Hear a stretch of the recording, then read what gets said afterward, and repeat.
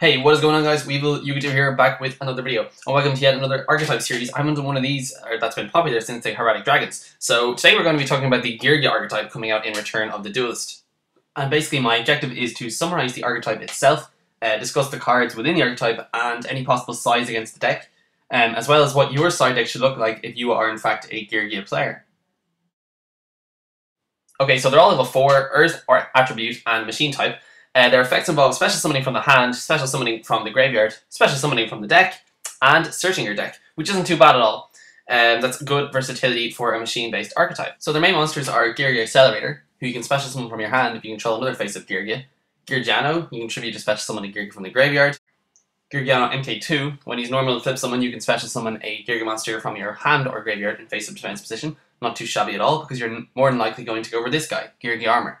He's not too bad at all, 1900 defense points. You can fit him into face down defense once per turn, and when he's flipped face up, he's basically your searcher card. You can add a level 4 lower Geargia monster from your deck to your hand. Finally, we have Geargia Arsenal. This card gains 200 attack for each face of Geargia monster you control. You can tribute this card, special summon one Geargia monster from your deck, except Geargia Arsenal in face of defense position. We're seeing a pattern here. Okay, so the skeleton of the deck allows you to special summon and search a lot. But what is the actual strategy behind the Geargias? What is their win condition? What precisely are they trying to do? Okay, well, of course, it's to XYZ a lot. They have Utopia, Maestroke, Geargians X, their own XYZ monster, who I will discuss in a second, as well as every other rank 4 XYZ conceivable as a possible target. Given how easily they can get 3 level 4 monsters in the field, they can also go into Violent Sigma, who I think is a really good card. I think a lot of people actually forget about this guy. You can just equip stuff, your opponent's monsters. If they're running a deck of all the same attribute, you can just attack over and destroy and start the damage step. It's pretty trolly. If they run Jumbo Drill, they also have Geargia, King of Heavy Industry as a target. If they manage to bring out 2 level 4s, normal summon this guy, make everything level 5, and overlay into Geargia to pop some cards. And if, per se, you only have 2 level 5 monsters in the field, you can still go into everyone's favourite rank 5 XYZs, Adrius and Tyrus. Given the special summoning potential of the deck, it will more than likely want to use Eliminator removal to push for an OTK. However, an OTK as a win condition isn't exactly ideal in this deck, since their strongest XYZ monster is 2300 attack points, that is specific to the archetype. One could argue that Geargians X in and of himself is a win condition, because if you get this guy out, you're basically plussing all the time. His effect is as follows, because it's a little blurry on the image. Once per turn, you can detach 1 XYZ material from this card, add 1 level 4 lower machine type monster from your deck or graveyard to your hand.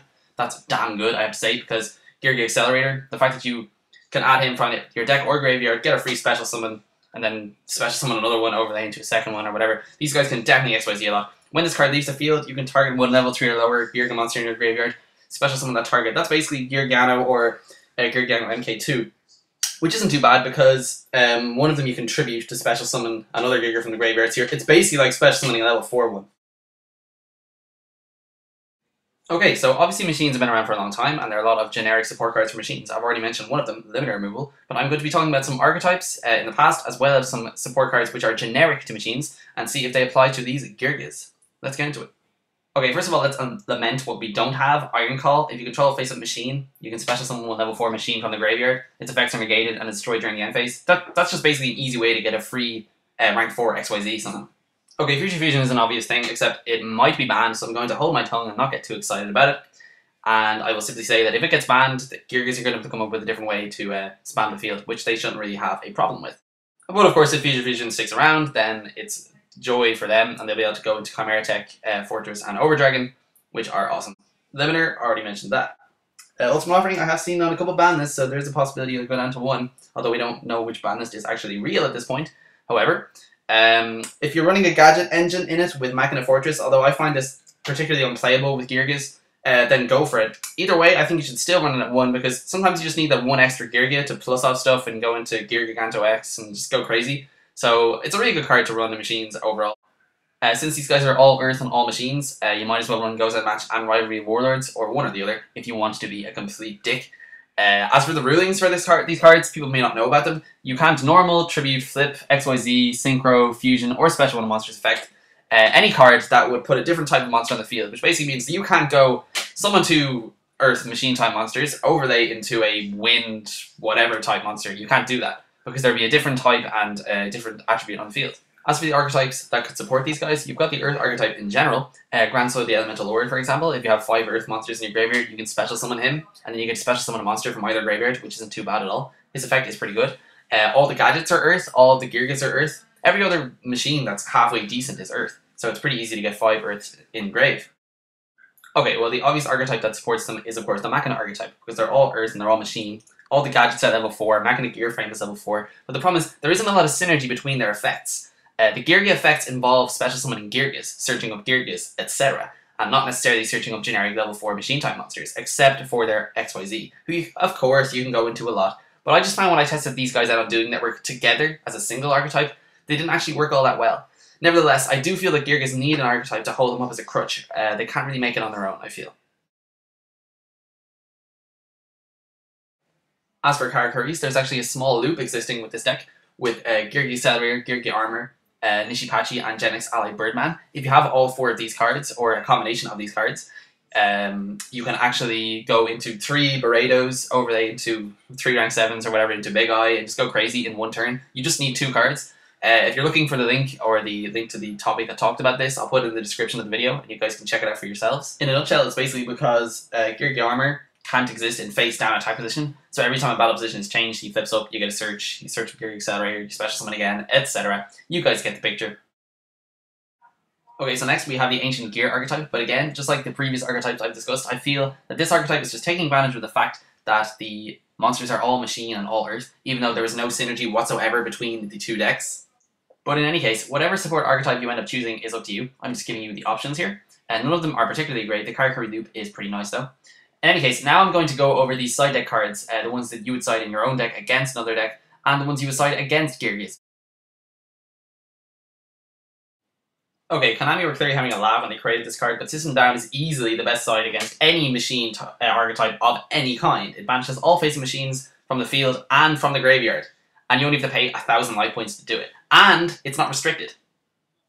2 other awesome things about this card: it doesn't destroy, it banishes, which means all these cards that negate destruction, like Starlight Road, Stardust Dragon, and stuff like that, won't work.